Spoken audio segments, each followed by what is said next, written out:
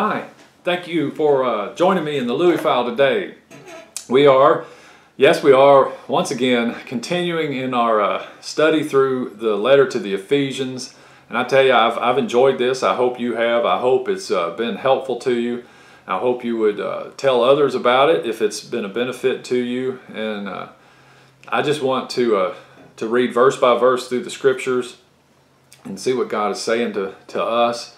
And I think this is the best way to do it. So there you go.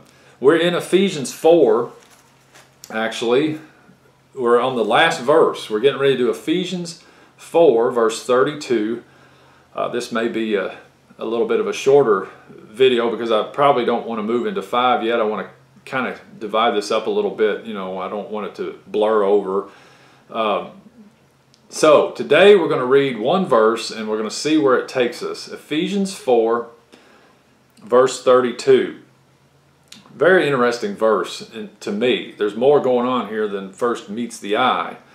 So look what it says. It says, "Be kind to one another, tender-hearted, forgiving each other, just as God in Christ also has forgiven you."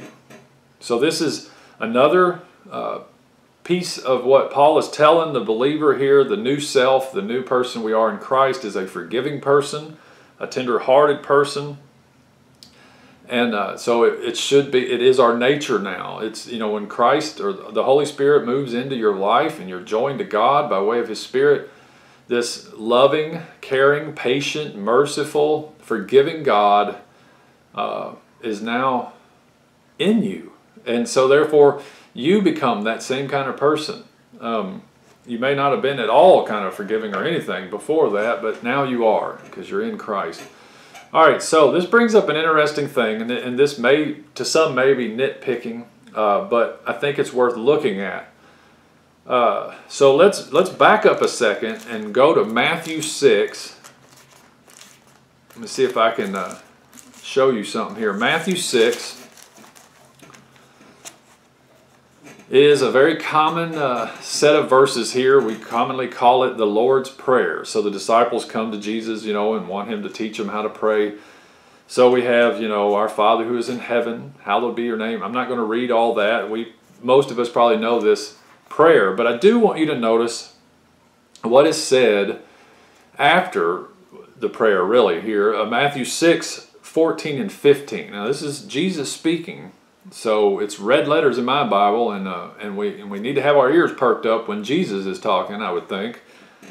So he says this, "For if you forgive others for their transgressions, your heavenly Father will also forgive you."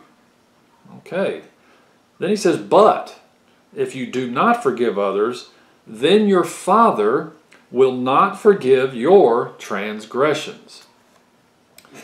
Now, so this is very conditional, is it not? So he's saying, if you forgive others, then God will forgive you. If you don't, He won't. Well, so we always, you know, Christians like to say that we're saved by grace through faith, and it's not of ourselves, and it's nothing that we can do. I always hear people say things like this. They say, well, you can't clean yourself up and come to God. You just come to Him just as you are. Now, let me ask you this. If I have to forgive other people in order to get God to forgive me, is that not a condition? That would not be just grace through faith, would it? That would be something that is laid on me, a burden on me to do, something that I have to do in order to get forgiveness. Now, something doesn't smell right about that to me, and it shouldn't with you. God's love is unconditional. He loves us unconditionally. And I believe that His forgiveness is there. In one sense, it's unconditional. Of course, it is based upon Jesus' crucifixion, death, and burial, and resurrection. So that is the condition. But He met that condition Himself. Right? He in the Son, Jesus, performed what was required of us. He took our death. And therefore, Paul tells us that we died with Him and we were buried with Him and raised with Him. So here we see Jesus telling us that our forgiveness is conditional. Something doesn't smell right. What could possibly be going on here? Well, let me suggest to you that in Matthew 6, now I don't want to make too much or too little of this, but this is Jesus walking around during the time that the law was in full effect. The temple was still there. The sacrifices had to still be made. The rituals and the ceremonies were going on at the temple at this very time and place. And I think personally what's going on here, because this is right on the heels, right after chapter 5 in Matthew, and then we go to 6 and we got this prayer. Well, all through 5, Jesus is saying, you've heard that it was said, do not murder, but I say don't even hate your brother without a cause. And then he says, you've heard that it was said, do not commit adultery, but I say don't even lust in your heart after a woman, or you've already committed adultery. He ends chapter 5 by saying, therefore you are to be perfect as your heavenly Father is perfect. Are you kidding me? He's telling us before that, he says you got to love your enemies, not just the ones you know that love you. You have to love your enemies. You have to treat them with this unconditional love. So Jesus, he's ratcheting down on what the law is really saying. He's telling us in so many words, if you want to be like God, this is what you got to do. Well, all along he knows that no one can perform up to this perfect standard. I mean, he says be perfect as your heavenly Father's perfect. That is a command from Jesus, and it is a correct command because God the Father is perfect, and we're made in his image. He's a perfect God that demands perfection from his image bearers, and that is correct of him to demand that. The problem comes in on our side when we can't love our enemies, and we can't stop lusting, and we can't stop hatred, and we surely can't forgive other people. Not in our own power and strength. So when Jesus is telling us in Matthew 6 to forgive or you can't be forgiven, what he's doing is he's driving us out of our deceived, independent mindset. He's trying to get us to wake up and scream at the top of our lungs, "O wretched man that I am, who will deliver me from the body of this death? Who will rescue me from this impossible scenario? Who will free me from this ever trying to get things right and trying to perform in my own fleshy strength? Who will ever rescue me from that?" It's a deception. So Jesus is trying to get us to cry out and say, I can't forgive. I can't be perfect. I can't stop lusting. I have hatred I can't get rid of. That's what he's doing. It's before the cross. Now, if you look with me in Luke, we'll see the next step in this thing here. Luke 23. Luke 23, verse 34. Jesus is taken and he's placed on the cross. Luke 23:34. But Jesus was saying, Father, forgive them, for they do not know what they are doing. And they cast lots, dividing up his garments among themselves. Jesus knew that we had no ability to forgive others. While even in the very act of him being crucified, he cried out to the Father to forgive us and the very ones that nailed him there. And he did that because he knew they were acting in ignorance, just like we do.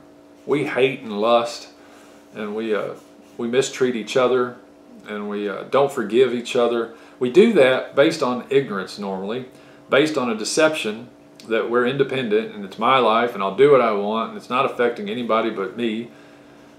When you got a bunch of people running around in the world believing they're the center of the universe and they're the only ones that really count, we're bound to scrape and bump into each other, and we're also bound to need forgiveness of one another. But can we really conjure that up? See, and I think that's what I want you to see today. So now back to Ephesians 4:32, we see where the Apostle Paul says, be kind to one another, tender-hearted, forgiving each other. Listen to this. Just as God in Christ also has forgiven you. In Matthew 6, Jesus says, forgive or you can't be forgiven. An impossibility. In Luke 23, Jesus on the cross says, Father, forgive them, because they don't know what they're doing.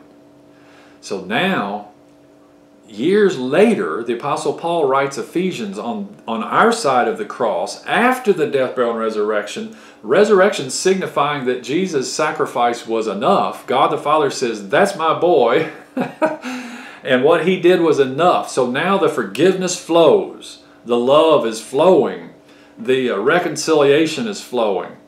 So the Apostle Paul tells us in Ephesians 4, he says to forgive as you've been forgiven. In other words, since you have been forgiven, that should spill over now out of you to others who treat and mistreat you, and take on the same attitude as they don't know what they're doing. They just simply don't know what they're doing. People don't always intentionally want to hurt you. They act out of ignorance. They act out of selfishness, pride, blindness. So we give them the benefit of the doubt, as I've heard it put. And we live a life of forgiveness, and we live a life unoffended. That's Christ. That's Christ in you. That's the new creature that you are. It's a creature that doesn't lie and steal and isn't full of anger. And it's a new creature that is put away bitterness and envy and malice. It's a creature that speaks only what is good and edifying to its neighbor. It's a creature that contains the Holy Spirit, and you keep the Holy Spirit from being grieved at all cost. And one of those ways is that you don't take offense at everything that comes your way and harbor it and let it become unforgiveness. That unforgiveness will harden into bitterness, and then that bitterness will end in hardness of heart. And it will become increasingly more and more difficult to ever be free. So I'm praying, if there's anybody watching this that is somewhere in that process of offense, unforgiveness, bitterness, and hardness of heart, wherever you lie in that thing, I just pray that you would cry out to God and say, I can't forgive them. I can't fix this, but I'm trusting you to do it. And just hand it over to Him. And realize that you have been forgiven because of the blood of Jesus Christ. You have been brought out of darkness. You've been given a new mind and a new heart and a new life, a new purpose in Him. So live a life of forgiving others, because that's who He is in you. And when you do that, the grieving process of the Holy Spirit will be lifted. And forgiveness that will wash through, that reconciliation will transform your heart and your mind. You'll have peace and rest like you've never known. Just let it go. All right. Thank you for joining me. I'll see you next time on the Louie File. We'll be picking up in Ephesians chapter 5. See you later.